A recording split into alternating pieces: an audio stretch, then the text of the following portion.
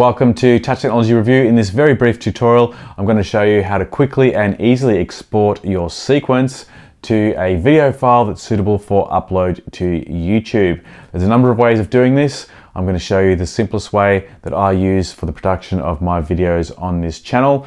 And also while I'm at it, I'm going to quickly show you how I set up my sequence when I first open up Adobe Premiere Pro CC.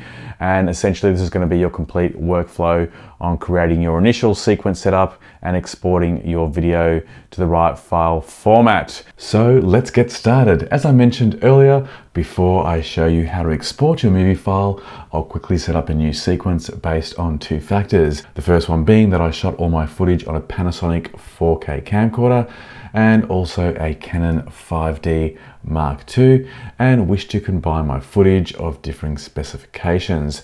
Secondly, I'm going to want to export the video out to full HD, being 1920 by 1080, and my target will be a YouTube. So based on that information, I'll choose the DSLR 1080p video preset in the sequence setup window. Now, once you open up Premiere to create a new sequence, you'll select the option from the File menu, File, New, and Sequence, or press Command N. Now, on the left-hand side, you'll see a number of available presets. I'm going to go down to the Digital SLR option. I'm going to click on the little arrow to the left and I'll see a drop-down where I can then choose between 1080p, 480p, and 720p. As mentioned earlier, I want the 1080p format, so I'll select the arrow and go to the drop-down. And within this drop-down, I can select between 24, 25, and 30 frames per second.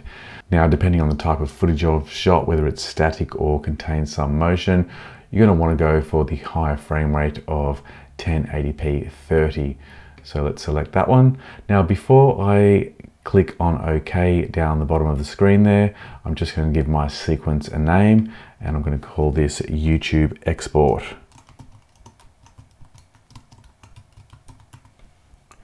And then I'll click on OK. Now we have a new sequence set up and ready to go. The first thing I'll do is drag some footage from the left-hand side, just for this example so I can show you how to export it. So I'll go into the project window on the left and drag a little clip of footage onto the timeline.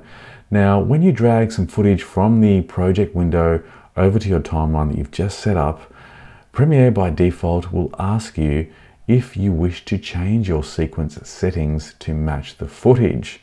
Now, this may be applicable in some circumstances, but in this case where I have already determined the dimensions of my sequence based on my requirements, I'm going to keep my existing settings and not overwrite them with that of the video footage that I'm dragging in. So I'll click on Keep Existing Settings. For the benefit of this example, I'm going to drag a few clips on the timeline. To speed things up, I won't perform any edits, but obviously if you're going to be making a movie, I'm sure many hours will transpire before you're ready to export. When you have finished your masterpiece and you're ready to go, the first thing I'd like you to do before you run your export is drag the marker that you'll see at the top of the sequence window, which I'm dragging across to the left and right at the moment, to the end of your last clip. Once you've done this, you're ready to go. Go to File, Export, and Media, or you can use the keyboard shortcut Command and M. Now, once you do this, a window appears in the middle of your screen, and there's a number of things you need to look at before you finalize your export.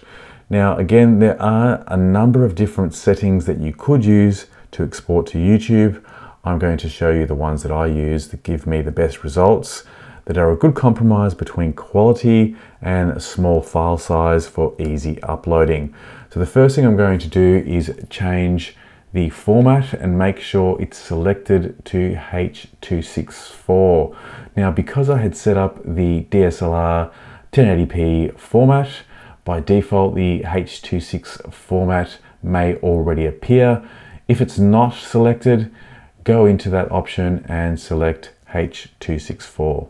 Okay, the next option you come across is the preset.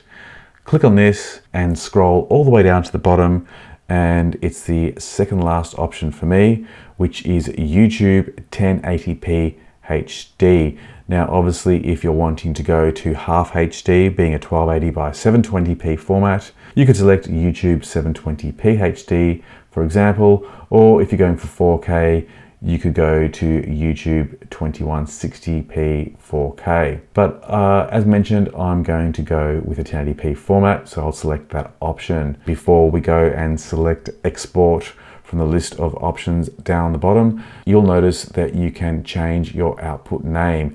So it's already given the video file the name of my sequence that I set up earlier, so I'm quite happy with that. But if you wish to change it, you can change it here. If you click on the output name that it's provided for you, you can actually change where it saves the video file. For this example, I'm quite happy for it to save to the desktop.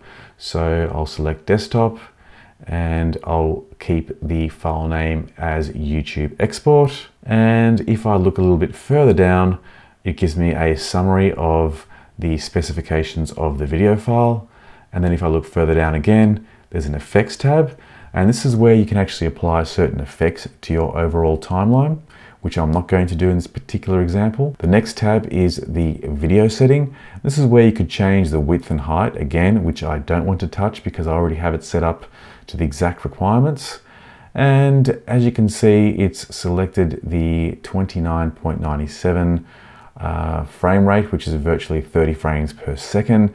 If by chance I change my mind at this point and want to use a different frame rate, I can deselect the tick and manually change my frame rate to any other. But again, for this example, I'm quite happy at 29.97. There's options down further below for the TV standard, being NTSC and PAL, which aren't really applicable when we're dealing with YouTube, so you can leave it on either there. There's an aspect ratio field, which you leave set to square pixels. And then further down we have a profile option, which we will leave set to high and level at 4.2.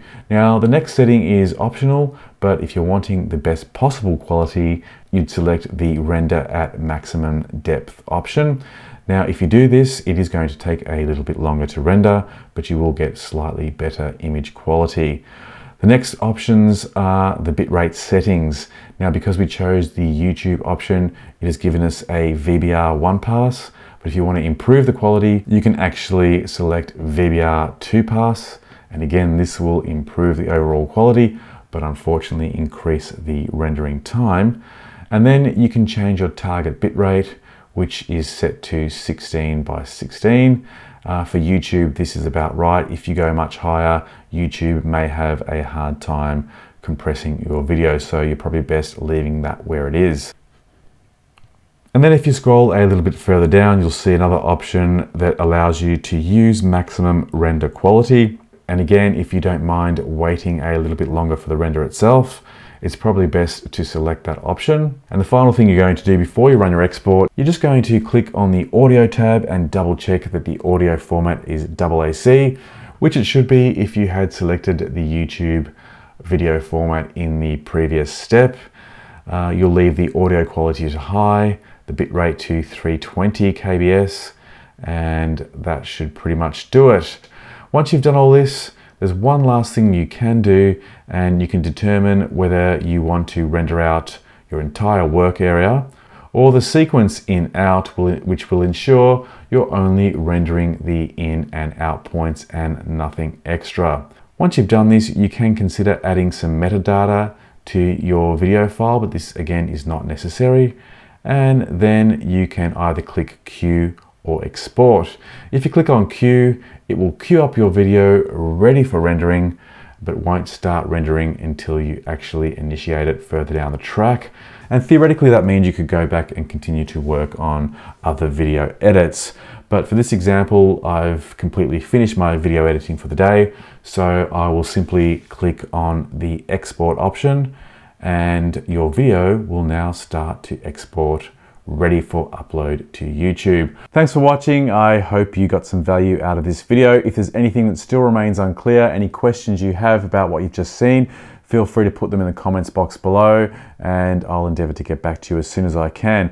Also, if you've got any requests for future videos, anything you'd like to see me cover, whether it be application tutorials such as the one you've just seen, product reviews, app reviews, or anything else in general, even if you'd like to see some vlogs on topics that are related to technology and creativity, anything that you think might be useful to you, I'd love to hear about it. Put them in the comments box below and certainly I'll consider them for future releases. Also, for those of you that have been subscribing to the channel, liking the videos and commenting, I really appreciate your support, so keep that coming. It goes a long way into ensuring the ongoing success of the channel and provides me with much encouragement and support to keep going. So once again, thanks very much. Until next time, bye for now.